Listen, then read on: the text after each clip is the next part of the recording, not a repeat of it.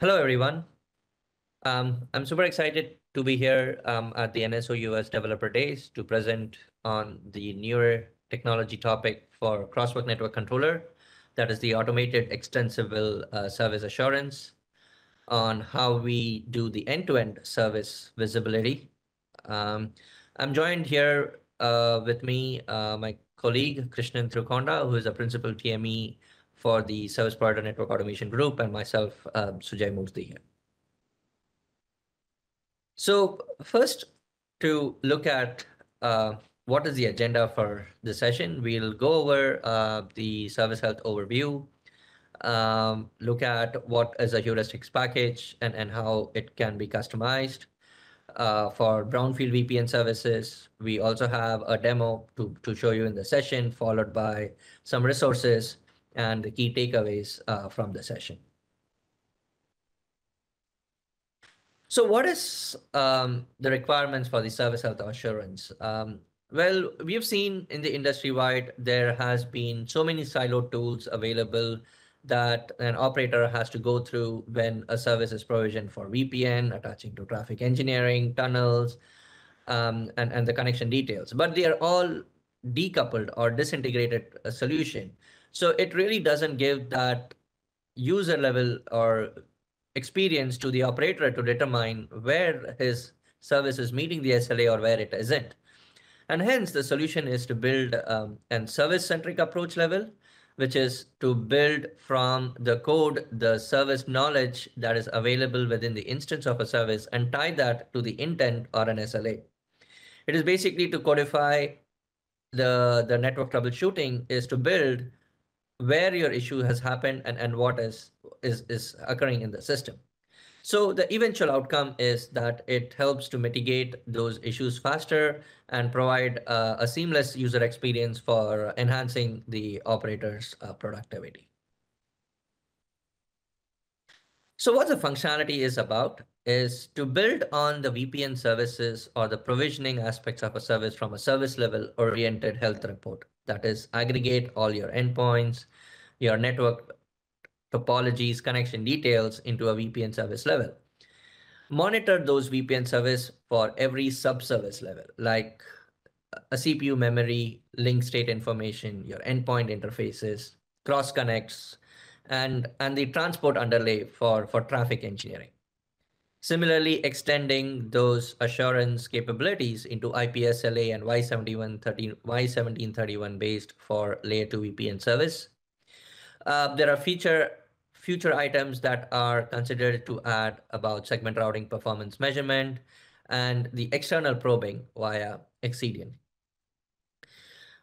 Similarly, for layer 3 VPN, there are connectivity metrics from BGP neighbors, the color to the routes, what is available as part of the service, interface operational state for those connectivity information. And all this can be defined through rule-based monitoring, which are defined through your metrics, your collection stats, and this whole aggregated data is available through your reporting dashboard, which all constitutes together to what is termed as a heuristics package.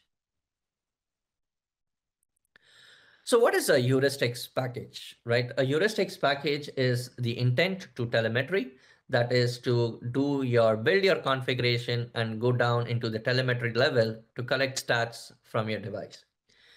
Heuristics package match to a specific type, like in this case, it matches to a layer 2 VPN or a layer 3 VPN type of a service. But it also includes a subservice definition. That is, a subservice focuses on the sub-components of the network system. So in this case, if you see that from a layer 2 VPN service, the BGP neighbor health is a subservice. The BGP next hop health is a neighbor service. Like you will have similar rules that we will see more in the upcoming demo as to what are all the subservices that are created. Then the corresponding expressions to the subservices, like what determines the state for BGP. In this case, if it is established, then it is good. Or if you have any other states, then it doesn't adhere to the rules, and you can define your expressions. And then finally, the metric state, which is through your subservice maps, which maps to your device specific metric and the YANG path, the SNMP objects, and the CLI commands to precisely define where to find the state on the network. So the whole service intent is defined from your service level Yang model definition and up to building those subservice expressions and metric. From an NSO standpoint, the service health uses the get modifications reverse diff to identify what are the subservices. Like for a layer 2 VPN, what are the nodes, what are the EVI IDs, what are the traffic engineering rules, policies associated, and then building those corresponding metrics. Like you could build your metrics here for CPU memory latency or bandwidth requirements, and define those through the device's Yang paths that will collect through the telemetry collection and jobs from the device propagated all the way to the service. So this is an example where it says like how your heuristics package builds that to an assurance graph. That is your NSO service device configuration through reverse diff set finds out what is the intent from the service and creates your path reachability SLA, which is through Y1731 probing from your expressions, and then the VPWS control plane for health, and the PSUB session health, which are the services along the layer 2 VPN service. And the subservice intent is defined for those corresponding services. But you'll be seeing all this in action, and I'll pass it over to Krishnan to take you from here on the CNC's demo for service health. So let's get started. So Sujay explained some of the basic concept behind our service health module. And what I'm going to do now is to cover an example of a VPN that is not from the TSDN function pack that we ship. Just to recap, CNC ships with a function pack, code function pack that does segment routing, traffic engineering, and it also has samples for doing VPNs, right?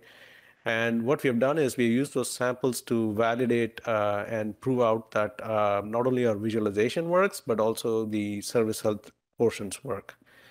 In this case, what we did is to take a different L3 VPN model, and we actually showed that in yesterday's session, the session on customization that takes an existing L3 VPN model and then integrates it with CNC so that we can get visualization. And then now in this session, we are going to actually take the same VPN and now try to show how service health would work.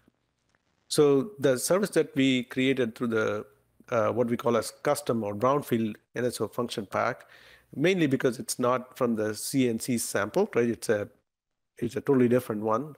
The idea being that if you already have L3 VPN services deployed with your own implementations, you can actually still integrate with CNC and get not only the visualization, which there are steps to do for, and we covered that in the other session. In this session, we'll also show that you can actually do service health, right? So the starting point is that the Volvo is a demo L3 VPN. That's the type of service we are creating. And you can see that it has 3 sides, and then the visualization is working. And for the visualization, we had to do some steps to actually on the active topology component to also build a model that corresponds to the NSO service model. So in terms of service assurance, what are the main benefits? Like Sujay mentioned, right? So now you got a set of rules that takes any type of service and calculates the what we call as assurance graph. It's basically a dependency graph of the things that actually feed into the health, right? So this is a L3 VPN, and it can have any number of KPIs or things that you would like to check at different sites, right? And this is a 3-site VPN. So in this example, we just took one exact item to check. And all those 3 are green, so the service is healthy, right? So that's what the visualization tells in the dashboard. Good, right? So how does it know what to check? That's the portion with the heuristic package, and we will go through in a lot of detail, right? So Just to compare, we have out of box a few samples like the L3 VPN sample and then the L2 VPN sample that also can be looked at. So let's go ahead and open and see a few of those, right? What we are going to do in this extension exercise is to take the sample heuristic package and then adapt it to work with our model, right? So let's take a quick look at the L3 VPN sample function pack based assurance graph. So as you can see, there are quite a number of things here. Let me make it slightly bigger. And then you will see that we have KPIs that we check at every site, and there are 3 sites, so you'll see 3 of everything. PEC route health, whether the BGP neighbor to the CE is correct, up or not, the PEC interface. BGP neighbor health, this is the VPN v4 session inside. If you're going to bind, in this case, we are binding to ODN policies, so we can check the PSEP session on all the nodes and so on. And then you also have VRF reachability. In this VRF, do we see routes from other VRFs? So those kind of checks. So they're easily understandable by network engineers, right? And these are not complicated checks. These are simple checks that you want to have running all the time, right? And basically you get benefit of this, so that you can see, for example, these are symptoms that we are seeing in that, the BGP sessions to Cs are not up, and you get nice, useful, healthy, helpful messages about things that are not good that, operations team can go and look, right, very quickly and resolve the situation. There's a lot of helpful information here. Now, the key thing is that the type of checks that are done are automated, meaning you set the rules, and then based on the configuration of every VPN, those rules will translate to these kind of checks. Those rules are very highly customizable. That's what we're going to see in this session. And then you get a good, nice one dashboard view of not only your provisioning services, but you also can look at this one is green, that one's red, and that's what needs attention, right? That's the intent. Now let's get into the rules. So the rules are actually, we call them heuristic packages, mainly because it's basically a capture of networking knowledge and codified into these files, right? So you find them under administration heuristic packages. The intent is that these will be extended. Just like the VPNs can be very different and varied. So the intent is that you will also, do a mirror change on this side also. So with the system, we ship a bunch of rules and subservices. Basically, each rule is basically saying, for this type of VPN, this is the kind of things to check. And the things are basically what are called as subservices. So it's a collection of checks, if you will. And it also feeds those subservices with the data items they need, right? For example, if you're checking eBGP neighbor session, you need to know which device, which VRF, and then what is the neighbor IP for checking the session state. So all of that is collected from the rules by querying NSO, so configuration DB, and then using the rules to calculate the exact way of checking the session. And that actually is defined in metrics, right? So there's basically 3 layers here. The first layer maps the config items into inputs for checking different things. The check itself is a collection of logic, meaning, if we are checking number of routes to be more than 0, that's what is specified here. But how do you get the number of routes? Is coming from metrics. This is the actual interface to the device where we will actually connect and get the information from devices. So now let's look at how we can customize it. So you go to system and you do export, right? So this is when you export it, you click export, you get a file. So you'll see a file of this sort. And let's go ahead and look at it. So what I've done is I have already downloaded this file. This is a file that a lot of the developers will be looking at and adding to and extending, right? So if you look at what is inside the file, you will see that it's actually consists of a bunch of directories, and it mirrors what you see on the UI. By the way, you can see all of this in the UI as well by clicking on this I, right? So let's look at L3 VPN NM. So you see, a bunch of, we use JSON formatting, and most of it can be done just by using this notation. There may be some coding needed. We use Python for that, for any complicated manipulation of config DB to determine some of the input parameters to checks. So we do have that facility as well. Not everything is possible, through XPath, or it's just too complicated XPath. You may want to write Python code instead. So we support that too. So let's go back to this folder. So here are all the system ones. And what you do is you basically start off by making a directory custom, and you copy over the files that you want. So in this case, the intent is to create a rule to match our non-TSDN function pack VPN model. So let's look at what's inside this rule, and let's look at basic. So basic, the difference basic and non-basic, advanced, is that basic is usually one KPI per site. So it's basically limited, but it can scale a lot, right? What you put in basic is up to you. But in this case, for this example, we're going to check the PEC route health.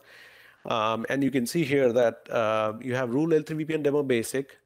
And then the namespace is kind of important, but there are only two, right? One is what is out of the box called system, and what you're going to add to it, which is always called custom, right? So that if you have the same name in two places, then we know the custom always overrides the system, right?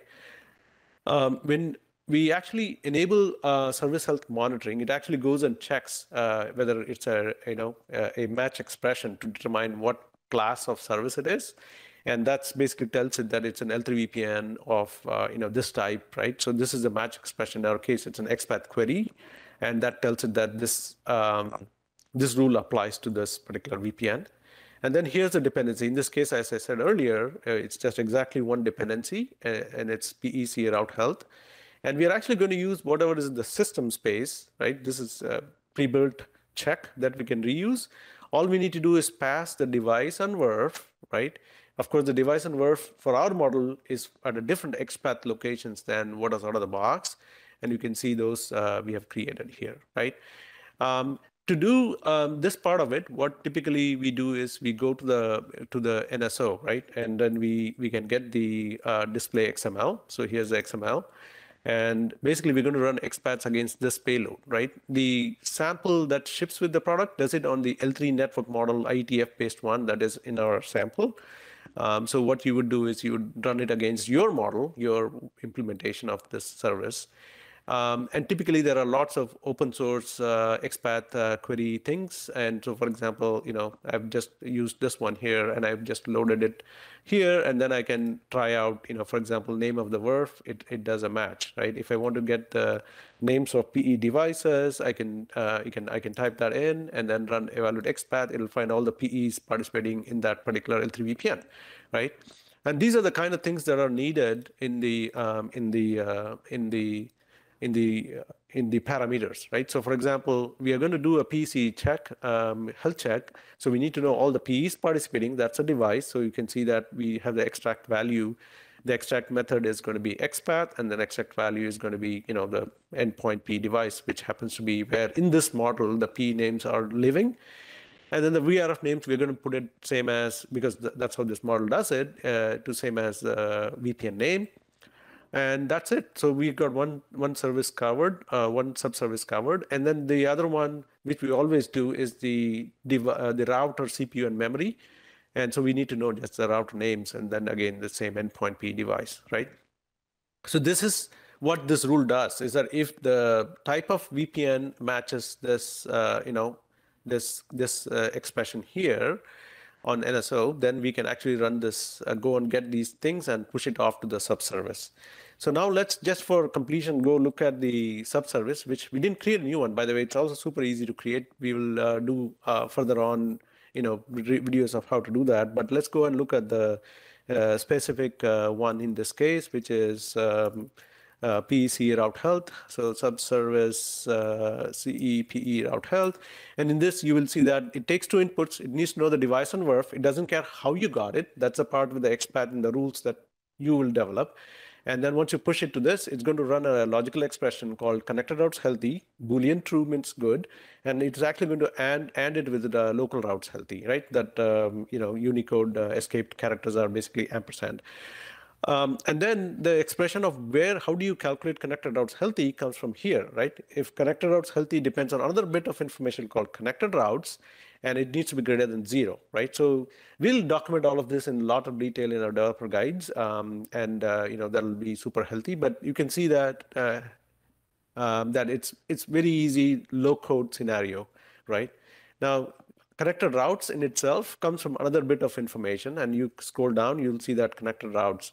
At some point, it becomes an atomic information that you have to get it from the router, right? That's a dependency type metric, right? So that means now this information you actually have to go to the router, and how to go get this information router is defined in yet another file called metric files, right? Metric route verb connected.